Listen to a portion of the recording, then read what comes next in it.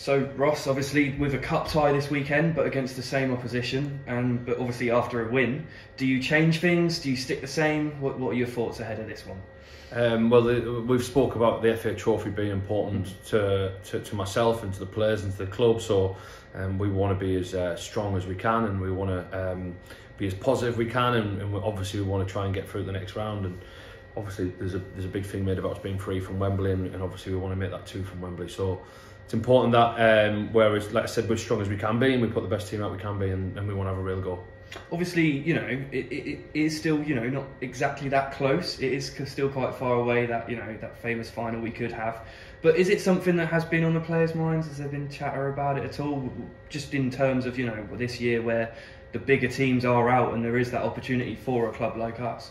Well, I think most years as well, some of the bigger teams don't quite take it as seriously as maybe the teams outside the top 4, top 5 or whatnot. So from our perspective, it's just the same as most years. I think I've been quite candid and quite open. I think we've had the run has been kind to us, but of course we maybe have a laugh and a joke about it. Obviously we've got parts and within the squad who won it last year, so there is conversations around it. I mean, you can't get too carried away. We can't be sat here thinking about Wembley and not be disrespectful to Dorking on Saturday. There also can't be that mindset that we beat Dorking twice this season, but they're a good team and they have caused us problems both games, so it's not going to be easy, and complacency is probably the biggest thing that could really kill us. So we need to make sure we're on it, and we need to make sure we take it very seriously, and I guess the old boring cliched answer is we want to focus on this one, but of course the idea in the back of your head that we could be the first group of players at this club to get to Wembley, that is awesome, isn't it? But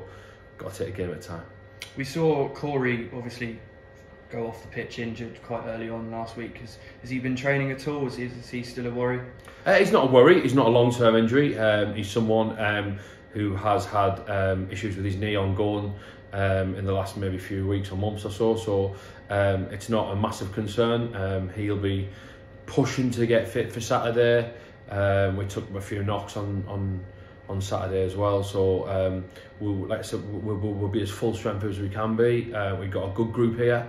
And yeah, I mean, one of the biggest issues we do have is cup-tied players.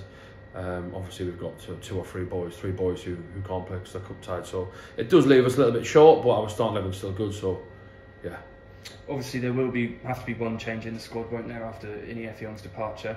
I know Terry and Mark Butler have gone over that already in their interview, but you know, how have you got any thoughts of who'll be in line to replace him? Yeah, we're looking at players. There's 1 or 2 players we're looking at to try and bring in. It's not an instant thing, and obviously the Ini thing came about rather quickly, so it's not something that is. We're aware of centre forwards, that there's 1 or 2 we want to bring in.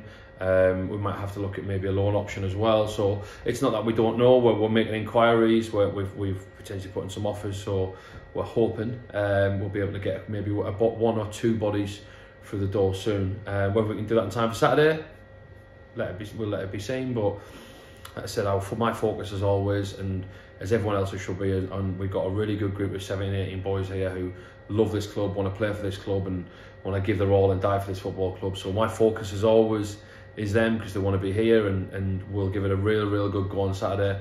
Of course, not having your top scorer, it's always going to be difficult. Let's not fluff it, but we've got some fantastic players, and we got Ryan, we got Justin, we got Tommy, we got Morgan, we got Josh. So that's quick, and it's athletic, and it's rapid, and you think about how we approach the game against Dorking, it allows us to certainly approach the game like that. So no stress my end, all good, and I'm looking forward to Saturday. Cheers, Ross. Cheers, Sam.